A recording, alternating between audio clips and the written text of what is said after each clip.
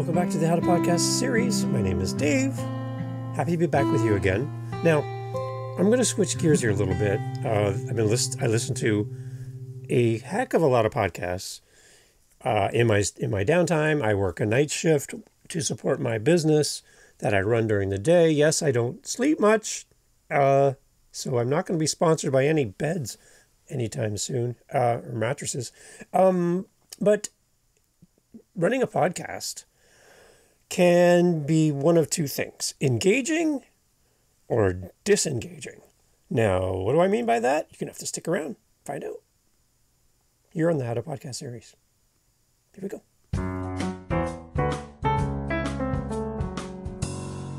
Engaging podcasts and disengaging podcasts.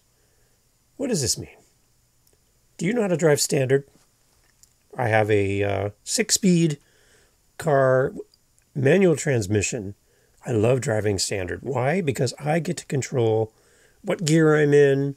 I get to drive the car instead of sitting on a sofa or couch or Chesterfield and holding a steering wheel. And boring as that is, driving automatic, I tell people I don't know how to drive automatic, and I get this weird look on their face. I like to be engaged in the act of driving, and that's why I drive standard. Manual transmission. Like the good old days when you actually had to drive. It's fun. I enjoy it. I get a kick out of it. I love driving standard. Why am I saying this? In a podcast episode, this is why. When you drive standard, you engage the clutch and disengage the clutch when you're driving. And there's a visual component to that comes to mind, if you've ever driven standard, that applies directly to podcasting. So an engaged podcaster is someone that engages with your audience. You're in gear, you've connected, everything's working together, and you are engaged with your customer, your listener. The listener feels like they're a part of your world. You feel like you're a part of their world. There's a bridge. There's a communication going on, even though it's weird to be talking to a microphone by yourself in the basement. You're engaged with a listener. Listeners are listening, and they're part of your world. A disengaged podcaster will, it'll kind of sound like this a little bit. And get my papers in here. You're disengaged. You ready? Hello. My name is David Campbell. I have a podcast. I am happy to have you here today. I have a guest today who will talk to you about podcasting and how to podcast. This is just a second, turn the page.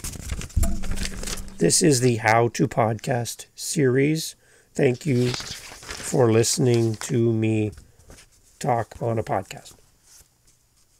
Thank you. I have listened to some podcasts where I feel like it's more of an audible book. I didn't sign up for an audible book. I signed up for a podcast. I love to hear my podcast host be a real person, not reading from a script, not interviewing guests and not interacting with their guests. People. Podcasters are out to create an audience, a community, and be real people. Now, I understand if you're nervous about recording your voice, and I understand that you might need a guide, a script. That's fine. But how you present your thoughts. Think of a speaker on a stage with a microphone and a crowd sitting in the seats. If there's no engagement, if there's no eye contact, if there's no bringing the audience into the topic, the audience will not feel connected with you. You won't feel connected with them. And there's a missed opportunity here. I've left podcasts. I've unfollowed podcasts because the podcast host hadn't done the reps and put the time in to get to know their guest, didn't put their time in to get to know their audience, and they approach it as a must-do, have-to-do, to-do list, checklist on their list of items for the day instead of pouring their heart into it. Being a podcaster does not mean you need to be perfect. Doesn't mean you need to be polished. Doesn't mean you have to have thousands of dollars worth of equipment. Doesn't mean you have to have professionals who do all the work for you and you pay them a handsome fee to do so. Doesn't mean you need a team in some other country where you pay them pennies to do your work. That is not required for you to have a podcast. A podcast is all about you being a real person with all of your foibles, all of your mistakes, all of your your ahs, your ands, all of those things that make you you. That's who people are coming for. That's who people are showing up for. And if you are hung up on reading a script to your audience, hung up on having the best gear, hung up on having the best guests, and you won't take a chance, I think you're missing an opportunity. So my challenge to you today, listening to this podcast, whether you have one episode, maybe you have no episodes, maybe you have one episode, you have 5,000 episodes, you have one listener, you have 100,000 listeners. It doesn't matter. What I'm asking from you, for you and from you today is to show up as you, your true self, with all of your hang-ups, all of the things that make you you, the good, the bad, and the ugly, and create a podcast that connects with a person that's listening to your voice. That is a true podcaster in my books. Might not be in your books, but it's in my books.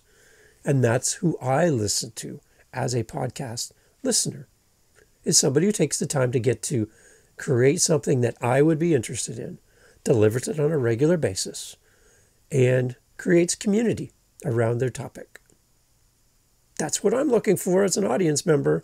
So if you're trying to figure out, how do I do this? I just gave it to you. Show up. Be you. Forget the filters. Forget all the perfection. Hit record. Post this to your server to get your feed out there into the world. Get listeners around your message and grow from there. Don't let something stop you from sharing your message. Don't.